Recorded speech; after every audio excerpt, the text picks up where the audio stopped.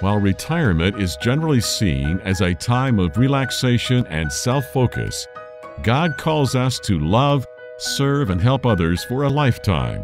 He has been preparing us for this retirement season literally our entire lives. In retirement, countless Christians enter a state of spiritual dormancy, not knowing how they are called to have an impact for God's kingdom. The Retirement Reformation seeks to encourage and empower the 50 million Christians approaching or in retirement to embrace the calling God has been preparing in them. When the world says it's time to stop, you can begin to have your greatest impact. Welcome to iRetire4Him, the mouthpiece of the Retirement Reformation, where our goal is to journey from retirement to reformation so you can say, I retire for Him. Hey, reaching out to the 50 million Christ followers who are in retirement or already in retirement, you've tuned into iRetire4Him, the mouthpiece for the Retirement Reformation. I'm your host, Jim Brangenberg, and today joined by the other Brangenberg. Mrs. Brangenberg's here. Martha Brangenberg joined us. And of course, the founder of the Retirement Reformation, Bruce Brynsma, along with his beautiful bride of 59 and a half years, Judy Brynsma. Thank you guys all for joining us today as we have a conversation about the impact of culture on our perspective on retirement. And we would invite you, check us out online, retirementreformation.org, retirementreformation.org, or on Facebook, just check out Retirement Reformation. And of course, Bruce, as Bruce is already warming up, we want everybody to check out our app in the App Store, right? We want people to download the app from the App Store. Absolutely. If you do that, it will be with you all the time when you're riding the bus, when you're waiting for the bus, or you're just sitting at home thinking about, I ought to check out that Retirement Reformation, see what it has to say today. And you go to the app and you've got it right there. And even if you're not riding a bus, maybe you're sitting in your back porch having a cup of coffee as you get up in the morning, check out the Retirement Reformation app on all of the app. Well, is it on, did you get it on the Google App Store yet, or is it only in the Apple App Store? It's on the Google App Store So you got Google on Google Play Music, you can get it on the App Store, or Google Apps. I don't have an Android. I have no idea how you do it, but if you've got one, sorry about that. Okay, but if you got an Apple, it's easy, go to the App Store. All right. Listen, the concept and reality in the United States of retirement is a rare, it's a social construct that's kind of messed up. And we're going to talk about that today and get the perspective on what does it look like? How do we start developing a biblical perspective on retirement instead of the way the Americans look at retirement? Because the perspective we have on the American dream of retirement is a little twisted. So I want to start off with this. Bruce, why don't you start off and then we'll all jump into this. What does the American culture say about retirement, Bruce? The American culture is so insidious as it speaks about retirement because it does it in so many ways, but the message is the same no matter how it comes at you. And so that message is simply that it is time to focus on yourself. There are options available to you, but all the options are ones that satisfy who you are. And the part that's really sad is that there is little meaning involved, but there is lots of pleasure. And so one of the ways that I describe the American culture is talking about retirement is that's pretty much all downhill, both mentally and physically, and then you die. And the goal is to be able to jam as much leisure as you can into that intervening period. Right. Now, it's not to say that leisure doesn't have value, but it doesn't have meaning. So let's get some, often, Bruce, it's you and I on the show, we don't get a lot of times get a female perspective in this. So let's talk with Judy first and then Martha. Judy, when you, growing up, your perspective on retirement and what the American culture says about retirement, what did you think you were going to anticipate or you were going to experience once you got to 65 and retired? Well, first of all, I didn't think about it too much, because I had an active life and I wanted to have a life that was filled with meaning, while I had the energy. And so I didn't really think about that. But it is a long, and it can be a long time. Sure. And I don't think that our culture has caught up with that fact yet. I still think, you've got these few years of retirement. And so have fun, enjoy yourselves for the first time, and be thankful for what you could leave behind, because now you have freedom. But they don't we don't know how to fill that freedom. Right. And we don't know, we don't realize how long a period it can be. Yeah, often they're celebrating what they're leaving, not what they're going to. Absolutely. So Martha, we're not retired yet. We're not of retirement age yet, although we do get discounts now on coffee some places, even though we don't drink coffee. What do you think the American culture is saying today for those of us that are anticipating retirement? What's it saying to you? I think that there's a whole lot of focus on what we're going to go do or that next step. And, living in Florida, we see a lot of people coming here for this escape or this whatever that might be. And so their focus really just seems on like, okay, I'm going to make money so that I can play, that I can have this house, that I can do these things I've always wanted to do and haven't taken the time to do. And that's it. So do you think the perspective, Martha, is different for women? The American perspective of retirement is different for women than it is for men?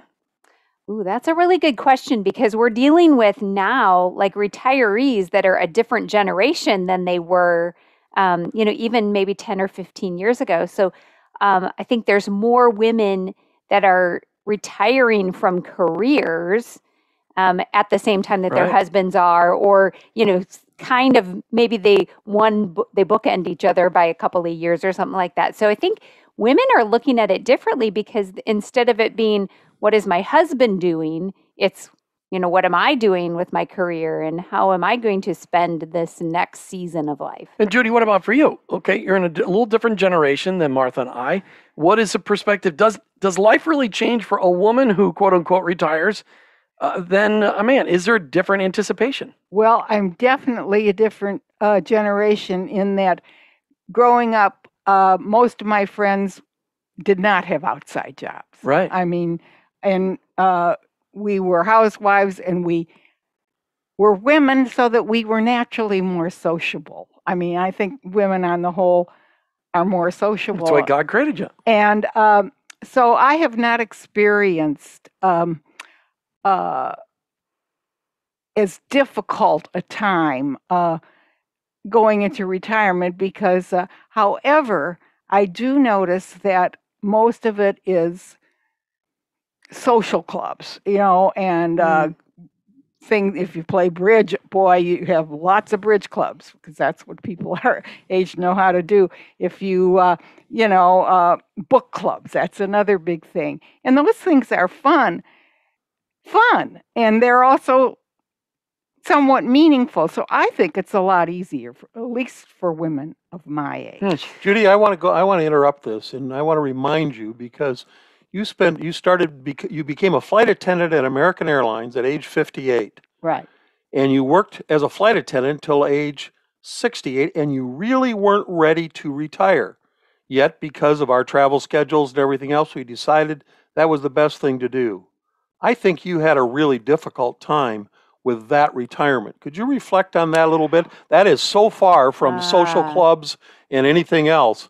And you really struggled with that. At least that was my perception. Well, so you're talk right. about that. You're right. I did skip over that. I had a period of time that lasted at least 2 years where I didn't feel useful. And I would ask Bruce, what I could do for him. And I was looking for useful, quote unquote, things I could do. And I did some good things. I started a Bible study at our church for women, and which is still going strong. And but I did have that internal struggle that I wasn't being useful. And how did that translate? Well, I wasn't bringing in money. That was one thing. That's all I can say. I didn't feel useful. So You're right. I had forgotten that. Well, and it's great that your husband was here just to smack you upside the head and remind you about that pain and suffering in your life. I can always count on Bruce to bring the pain back. It is important to note, I think for a lot of women who were stay-at-home moms and wives, that when you got to retirement years, their lives didn't change because they're still stay-at-home moms and wives and doing the cooking and the cleaning and that kind of stuff. But Martha, as you said, a lot, and Judy, a lot of your friends didn't have careers, but Martha, a lot of your friends do have careers, and I think it's a little different. And we'll dig into that a little bit deeper as we go into these next 4 shows. Bruce, when we come back, I really wanted to talk about what did Solomon have to say about retirement and what he figured out. You're listening to iRetire4Him, the mouthpiece for the Retirement Reformation. Check us out online, retirementreformation.org. We'll be right back. The Retirement Reformation wants to come alongside you as you navigate in each stage of your retirement. Our online resources include our blog, our downloadable books, and life planning studies, as well as membership and coaching options. Go to retirementreformation.org and use these resources to begin the transformation of your retirement. Journey from retirement to reformation, so you can say, I retire for Him. That's retirementreformation.org. Now, back to the show. Hey, welcome back to iRetire4Him, the mouthpiece for the Retirement Reformation. I'm Jim Brangenberg, your co-host of iRetire4Him. We're sitting down today with Bob Lambert from Faith Marketplace Radio. Check him out online, faithmarketplace.com, faithmarketplace.com. Bob Lambert, you and I have been friends for a lot of years, did a lot of radio together, had a lot of fun. You had a plan for your retirement. What did that look like? You've been running Samurai Consulting, right? Samurai Business Group, yeah. Samurai Business Group, excuse me. You had a plan for Samurai Business Group and Bob Lambert's retirement. What was that plan? Well, God had a different plan, Jim. I know, but what was Bob's plan first? Just to refresh it, I'm in my 74th year, and I had actually along the way there, both my former partner, which is deceased, unfortunately. I lost my partner 4 years ago to cancer. And our plan was really to exit out of that gracefully within a year or two. And we were on that glide path, and then he passed away. And then it was like, okay, wow. And there was obviously some other things that happened along the way that I got a few surprises. So I wasn't in position to retire. And frankly, I never really thought about physically retiring anyway. I don't play golf. I do have some hobbies and interests, but it was like, I feel good. I'm doing things right, living right. And as you know, I'm spinning about 3 plates, because not only have that, I got my own podcast, which I fully believe that God has got me working on that till He doesn't have me anymore working on it. So that was something we also, and then lastly, on a board that I'm very passionate about for helping formerly incarcerated get jobs, and also youth to keep them out of trouble. And so those things that's all you got going on. Well, I saw Samurai being something that I would eventually, get out of and get out alive, hopefully, and then be able to do that. Well, that plan's gotten extended. And so that's where we're going at. The other thing I'd share with you that had a really big impact on me a number of years ago was, of course, the Halftime book and Bob Buford. And I started thinking about that really seriously and saying, yeah, what am I really passionate about? What am I going to take after I want to kind of hang up the spurs on the main business I've been doing for over 20 years? And what does that look like? And God presented me with a couple of different opportunities. And I said, this is what it looks like. That's what I'm doing. So I'm also blessed with my beautiful bride, is still right mid-career right now, because she's in her late 50s. So, that also has a bit of an implication here as to what's going to go on for us. You don't get to sit down and relax because she's still working. All right, but when you were growing up and you're thinking, when I retire, this is what I'm going to do. What was that picture? Well, that picture was something like, I'm going to have a place up in the Northwest. I'm going to have a place down the South somewhere, so I can summer in the North and winter in the South, At what point in time did Jesus intersect your life? Well, my story goes back. I only came to the Lord 21 years ago. Okay. So, I was in the Dutch for 36 years. So frankly, it was all about building wealth and building all these things. And I had a couple left-hand turns. I founded and co-founded 4 companies, and, unashamedly, and I made some bad choices in some things I did, both financially and otherwise. And so that has also had an effect on all of it. But, as I've got more mature in my Christianity, it's like I've got plenty of stuff. And I'm trying to get rid of stuff now. So I think God has blessed me in a way that just says, something, be content. And that was my big word 2 years ago, contentment.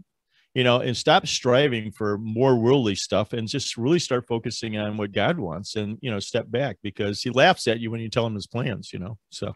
Yes, he does. And I love that. I love that he does that. And what's cool though, Bob, is that, okay, so you didn't get to sell your business like you thought you were going to get to sell your business. Right. You're still working the Samurai Business Group, and you're also working Faith Marketplace Radio and this other nonprofit work. Talk to me about what do you see those next 5 years looking like? As you know, your faith is, growing stronger. God's not letting you stop what you're doing. What do you think? What do you think God's got in store? Well, again, I'm leaving it up to him, but we're working towards, finding a successor for the business or a company who would like to buy it out.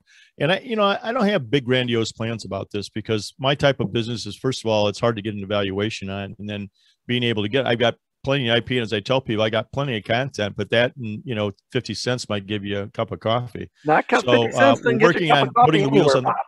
We're putting on recurring revenue, building it up so that it has more of a value to it, and also I can get out of it some of it that I put into it.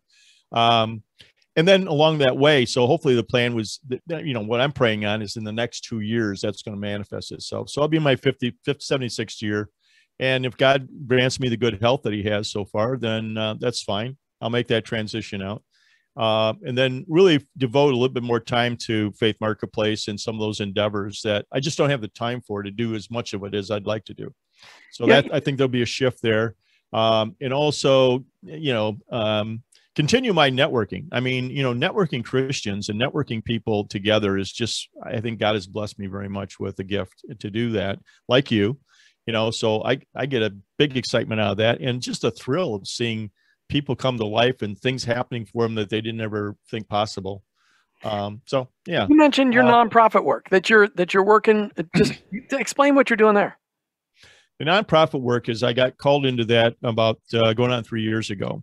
And that is an organization called Legacy Reentry Foundation up here in Northern Illinois, formed by a former felon. It's a for-profit or not-for-profit Christian-based company, faith-based company. Legacy Reentry Foundation. Okay. And we got 3 legs to that stool. Number one is to help formerly incarcerated get back out and get their dignity back and give them employment. Okay. Number 2 is to really do youth prevention. And so we've really been blessed by getting a couple major grants from the state, and also some generous donors to donate to that. And we've got just a full-blown youth program now. We just moved into a new facility. That was another grant, took and covered all the cost of that. So I just see nothing but, trajectory going up.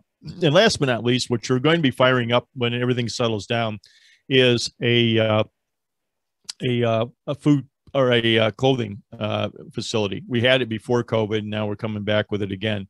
And that basically is open up to anybody in the community, but particularly formerly incarcerated, their families, helping them, get clothed, particularly when they want to go out for job interviews and that kind of thing. Part of the youth program also, what we got connected with a program called Youth Entrepreneurs for Youth, is also not only taking that into the youth community, but also to the former incarcerated, if they have an idea or something they want to do. I think probably one of the other big things I want to say, Jim, is that I'd really love to see us start a micro loan fund so that we could actually do more than just helping them and educating them as to being entrepreneurs, but actually give them a leg up financially to get something started. You live in the Windy City, Chicago, named for its politics and its actual natural weather. Right. There's a lot of guys like you out there working who have all kinds of talent, all kinds of experience, all kinds of wisdom. And they've been told, as Christ followers, it's okay to just retire and check out and go buy that place in Florida or Arizona or Texas to get away during the wintertime. Because your winters, frankly, they're just terrible in Chicago. They're worse than Minneapolis, where I grew up. Speak to those people listening today about their retirement and the impact they can make with those years remaining on their clock. Yeah, I can't encourage people enough. And I think the boomer generation in general is one that, is not about to hang up their spurs. First of all, over 33% of them are going to have to try to survive on Social Security. And that's not, the average Social Security check is just barely over, 5 figures. And so they're going to have to continue working. Another 60% have responded that they're going to have to work past official retirement. And, folks have got a lot of gas left. And, as Bob Buford's book said, and we've done some research on that, if you don't have some purpose in your life, when you're looking to, you know, hang it up or whatever it is, what I saw the statistics, you're going to be dead in 5 years. So it's really about purpose. You know, what is that purpose, and what has God, you know, provided to you for purpose? And there's a lot of stuff we can do out there in our silver years, as I say, you know, our youth. Well, for you, it's silver years. For me, it's the bald years. Yeah, giving back, you know, and using what God has given us as wisdom, you know, and being able to give that back in a way that is meaningful and also God honoring.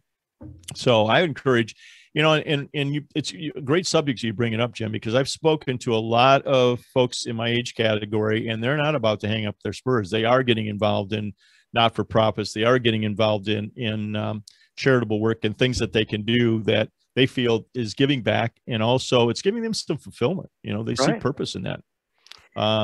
I've also got people in my age category, they're working part-time jobs, you know, and just to keep busy. Well, and what a great ministry opportunity, working those part-time jobs. Yeah. You get back in there and you can actually mentor some of the next generations. I love that idea. Bob Lambert, we're out of time. Check Bob out online at faithmarketplace.com and so many other places. Bob Lambert, thanks for being on iRetire4Him today. You bet. Thanks, Jimmy. We'll be right back with more on iRetire4Him, the mouthpiece for the retirement reformation. It's time we stop looking at our retirement years as 30 years of vacation, leisure, and self-gratification. Let's take control of our retirement life plan and build meaning, purpose, and intentionality into it. Go to retirementreformation.org and click on the word manifesto. We invite you to make a retirement declaration to yourself and to God. Sign the manifesto and start changing the way you think about retirement. retirementreformation.org. Click on Manifesto. Journey from retirement to reformation, so you can say, I retire for Him. Now let's get back to the show. Hey, welcome back to iRetire4Him, the mouthpiece for the retirement reformation, as we're talking about just our perspective on the culture's impact. Really, what is culture anyway, and what does Ecclesiastes have to say about culture? I mean, Bruce, I said I wanted to ask you this question. You said, let's hit Ecclesiastes in this episode. And what is Solomon having to say about retirement? And I don't know that Solomon talked about retirement, but he had a lot of perspective on life, didn't he? He certainly did. Matter of fact, the book of Ecclesiastes was, in reading that for the first time on an airplane when I was 30 years old, was one of the major spiritual changing points in my life.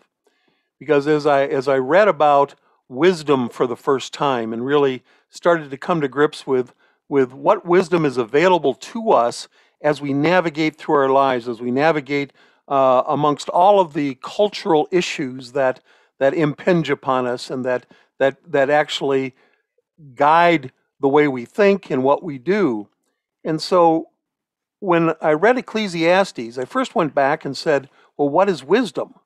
And Solomon said wisdom started with being in awe of God. He talked about the fear of God, but he really meant in awe of God.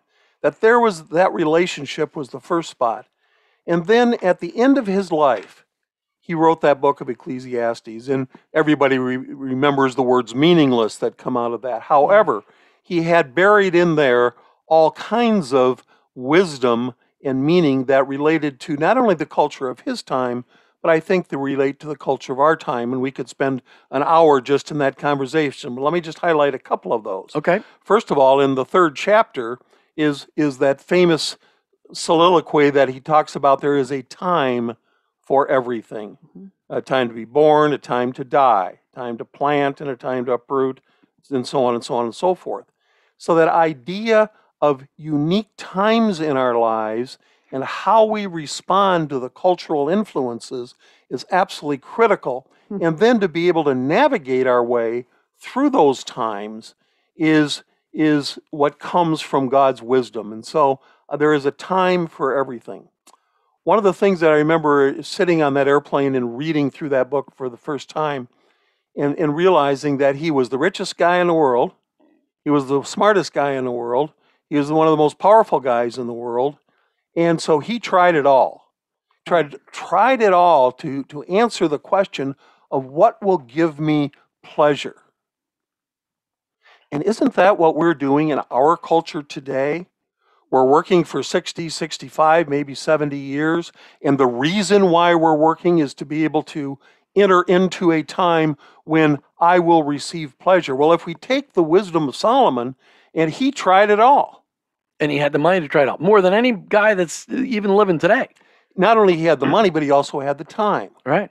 And the opportunity to do that. Mm. And so whether in fact we're talking about Solomon's time or our time, I think the nature of man is very similar.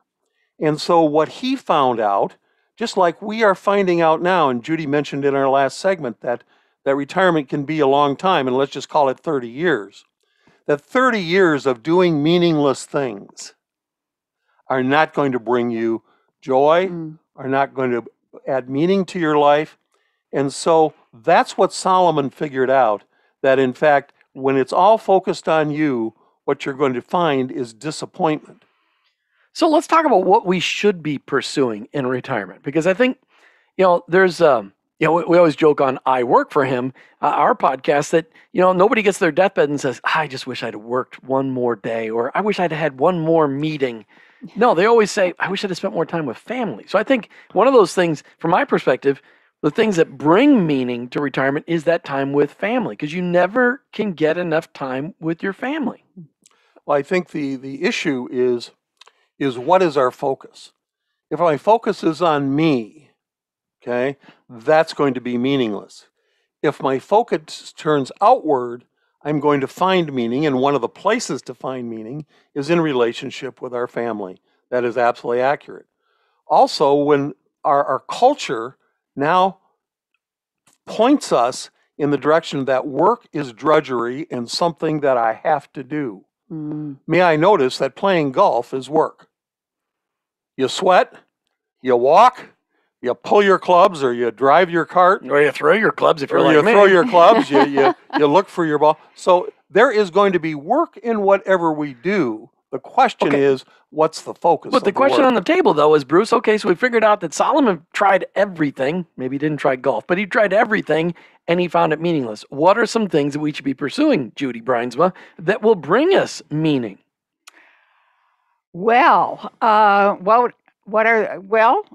I believe finding something to do that isn't frivolous. And Bruce and I have had to work that out together. He has me help him with things that he is doing in his work sometime. He's very conscious. We are a team. Now, that doesn't just happen. Right. So I don't want to get into marriage relationships here, but you always have to work with other people. And in our case, we have to work together to make our lives meaningful. One thing that we both love to do is travel. However, Bruce still works full time, and you can't do it at the drop of the hat. You have to plan for it. Right. So, the way it works out is I say, I'd like to go here. And he says, oh, that's a good idea. Well, when can we do it?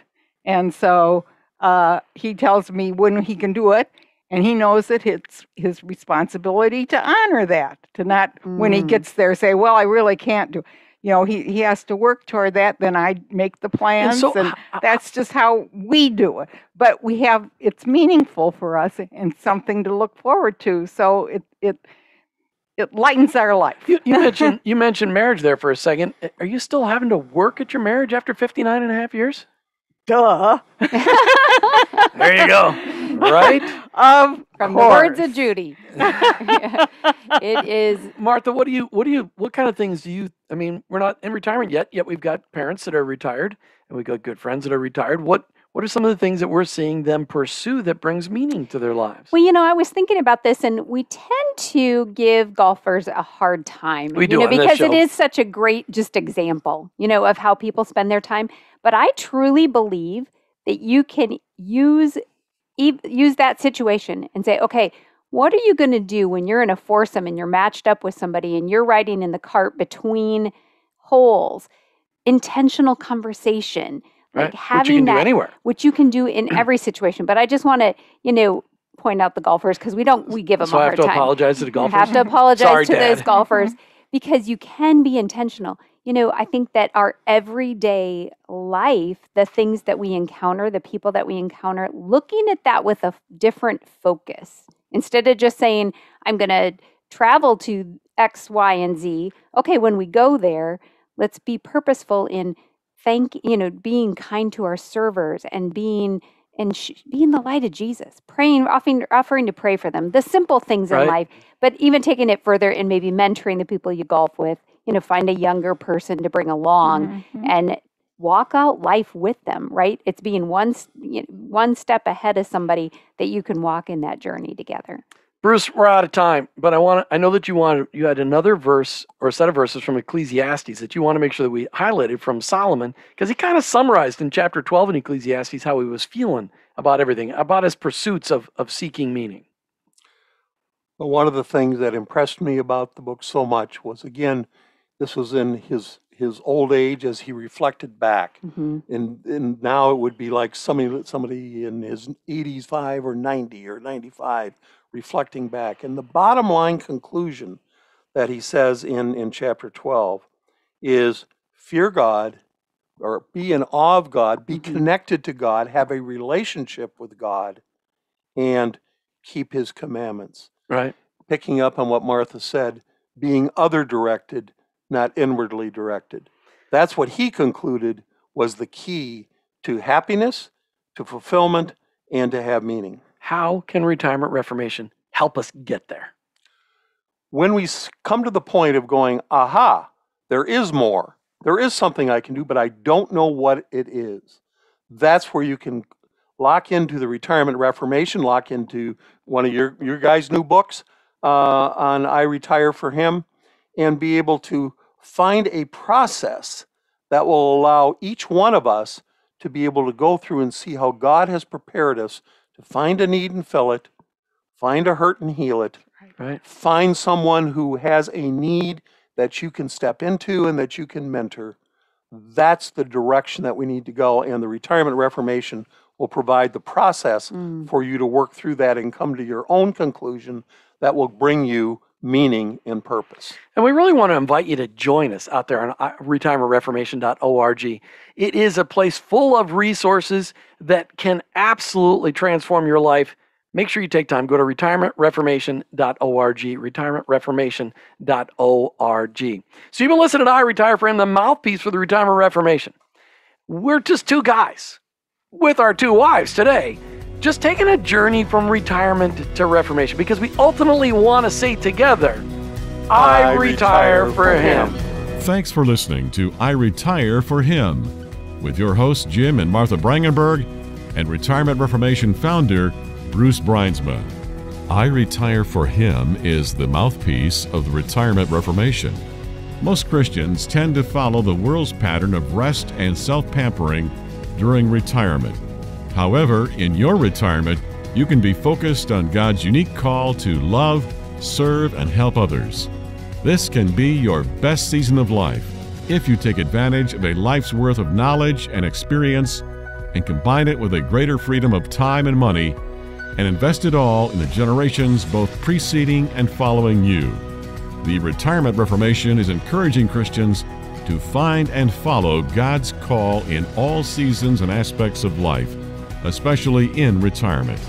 Take time to sign the manifesto at retirementreformation.org and explore the wealth of resources available on our site. Join this movement of God and journey from retirement to reformation so you can say, I retire for Him. Go to retirementreformation.org.